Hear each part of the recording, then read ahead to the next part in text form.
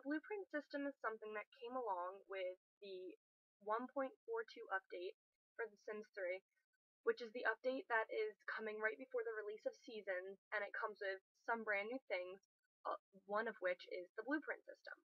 Though I was apprehensive at first to try out the blueprint system, I'm very glad I did, for many reasons that I'm going to show you in this video. So, while you can use the blueprint system in an already built house, I would really recommend doing it on a brand new lot, which is what I'm going to be using here, and all you have to do to access it is go into buy mode or build mode. I don't think it matters which one, but since I'm doing this on a random lot, I'm just going to go ahead and say build on this lot. So go into build mode. Then, right here next to the daytime and the grid tools, you're going to see blueprints. I would recommend turning on your grid tools just so that you can get better placement. So let me turn this back on. But all you have to do is hit blueprints. So you're going to see all these categories.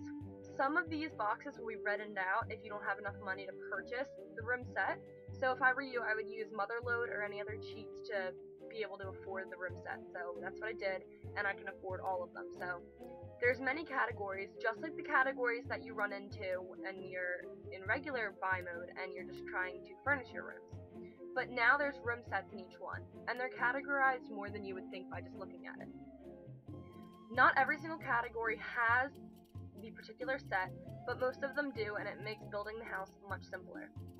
So to show this, I'm just going to show, starting with the kitchen, there's dated, which is just a dated set, country, which is country, Gothic, Coastal, and Ultra Contemporary. I'm going to use Coastal, which is just the set that is throughout here. So this is the kitchen I want. It says this is a moderately priced kitchen. It gives you a preview of the layout, but all you're going to do is just choose somewhere on the lot to place it. Now there's a few things you're going to want to realize about it, so I'm just going to randomly place it anywhere. You can turn it, of course, by clicking and dragging, whatever you want to do, and so I'm just going to place it. Around the border, these striped things are where the walls are going to be. So these would be the walls of the room. Where there's empty spaces like this are archways. So right here would be an archway, and right here would be an archway. This is, of course, an island. That's a plant, chairs, and then there's some kind of flooring. These blue things right here with the border, they represent windows. So there's windows there, and when you're building these blueprints, you're going to want to keep track of things like that. You're going to want to match up archways, and you don't want to have windows inside the house, so try to place these along the border of the house. So, with that being done, let's go ahead and preview the blueprint, just to get an idea for what this is going to look like in real life. So this is the house completely built.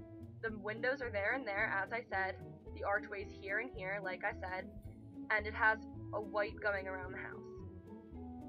And the inside of the kitchen is pretty good, not bad. So I'm going to just say cancel, just so that we can keep the blueprint down and match everything better. So we're going to move into dining room because that would usually accompany a kitchen. So as you can see, dated, as same as the other one, contemporary, you're going to go along until you find the one. Particularly, you would do this, usually you would do this, that matches the set that you just put down. So here's the dining room for Coastal. So there's another archway right here. See how it matches up? If you don't match them up, say if I put it here, it would change the placement of the archway, but it makes your life easier if you match them up. So it looks like this is pretty good. I'm going to put that down. So you have an archway leading into here. There's doors opening up to another room that we can put there. There's windows all along this side. And this white part right here, that represents a painting. So when we hit preview blueprints, that's where a painting is going to be. The rest is self-explanatory. This is some sort of armoire or whatever. So let's preview them together. So it'll build all of the blueprints currently placed on the lot. As you can see, the archways matched up here. There's a painting right here, like I said there would be. And then there's windows all around. So here we have a double door. This is probably leading to the outside, and it could either be a front door, it can be whatever you want. So I'm going to hit cancel, just to still have the blueprints, and we can move into the living room. So here's the Coastal living room.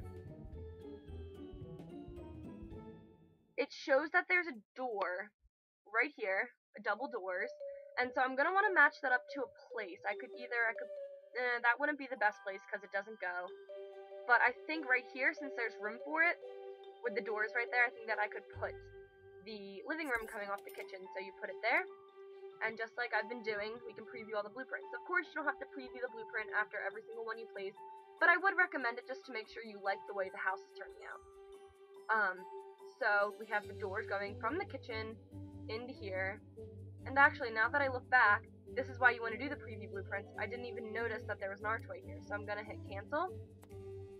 And then I'm going to rotate this so that I can match up this archway with the kitchen. So now when I preview the blueprints, as you can see here, there's an archway going into the kitchen and a door leading outside. So of course you can continue with this. It's the same with bathrooms. You can go along. Of course you can pick other ones, but I'll show you in the end why you probably want to stick to single sets. So find the coastal bathroom and find the best place to put it. So I probably want to put it coming off of somewhere like here, but I think I'm going to put it, see, this is where it can get difficult because you're creating these floor plans pretty much blind. If I put this here, it'll probably get rid of those doors. So I'll put that there and hit preview blueprints. And this is as far as I'm going to go. Of course, you can place bedrooms and everything else that you would have to place here. And that would work. So as you can see, we run into a couple issues with the door, and then there's like these glass doors leading into the bathroom. Easy fixes. So this time I'm going to hit accept, and I'm going to exit blueprint mode by just re-hitting this little blueprint button. And now we have almost a fully built house. Of course, we don't have the bedroom or anything, but those are easy fixes.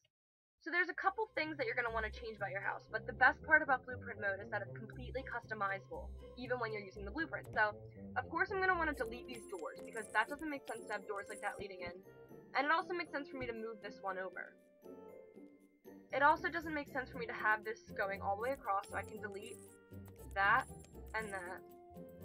And that'll just have to be an awkward window. Then I can even delete that window, make it look a bit better. So these two rooms look fine. Go into the kitchen. Now we have an archway leading into nowhere. That's not good.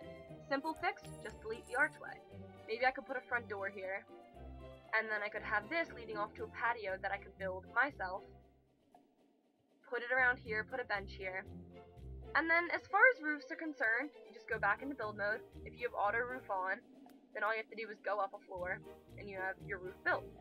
But of course, you can still delete the roof, as I would probably do myself, and you can add your own roof over it. Very customizable, and honestly, I applaud EA. This is a very, very smart thing, and it's not something that we have necessarily been asking for as avid sim players. That's a terrible roof. But, like, this isn't something that we've been asking for, and they gave it to us, and to be honest, I think it's absolutely brilliant.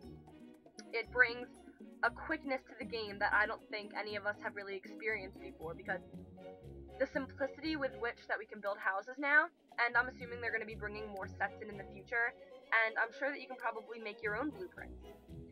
The best part about all of this is that one day, like, we'll be able to scroll across all of these to look at different blueprints, and maybe we'll be able to put blueprints up for download. So, to me, this is a very smart decision by EA to release this. It's brilliant, and whether or not you're buying Seasons, if you update to the 1.42 patch in your launcher, this is something I think anyone in the game could appreciate, and I would definitely recommend using it. I know I will. So, thanks for watching. I hope this made sense. If you have any questions, leave them in the comments below, and I'll be sure to answer. Thanks so much for watching, and happy simming!